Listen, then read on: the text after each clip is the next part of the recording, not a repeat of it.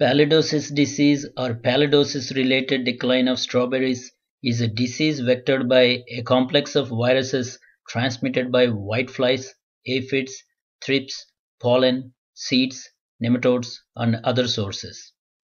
Disease occurs only when one of the whitefly transmitted viruses is present in the plant along with one of the other viruses, which means disease does not appear when only an aphid or a whitefly transmitted virus is present.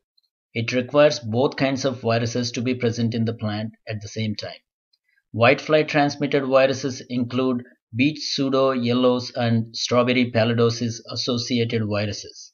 Examples of non-whitefly transmitted viruses include strawberry necrotic shock virus transmitted by thrips, pollen, and seed, strawberry latent ring spot virus transmitted by nematodes and seed, and strawberry crinkle, strawberry mottle, and strawberry mild yellow edge viruses transmitted by aphids.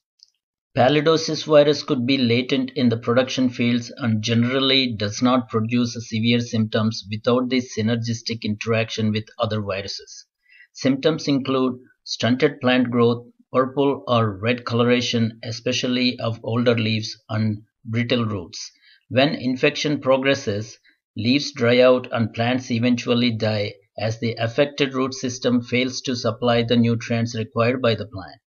Disease symptoms vary depending on the type of viruses present. Newly emerged leaves from old and cut back plants may not show infection symptoms due to the seasonal fluctuations of virus titers, but these viruses are systemic and once acquired, they remain in the plant. When pollen-borne virus is involved, plants may recover from the symptoms of infection. Greenhouse whitefly and strawberry aphid are important vectors that contribute to this disease. Once acquired, viruses persist in aphids but are short-lived in whiteflies. Pruning or application of fungicides or other materials does not control this disease.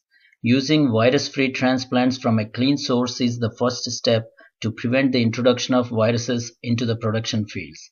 Regular monitoring and effective control of the vectors, especially the greenhouse whitefly, is critical for preventing the spread of this disease. Good nutrition and optimal irrigation are always important to promote healthy plant growth.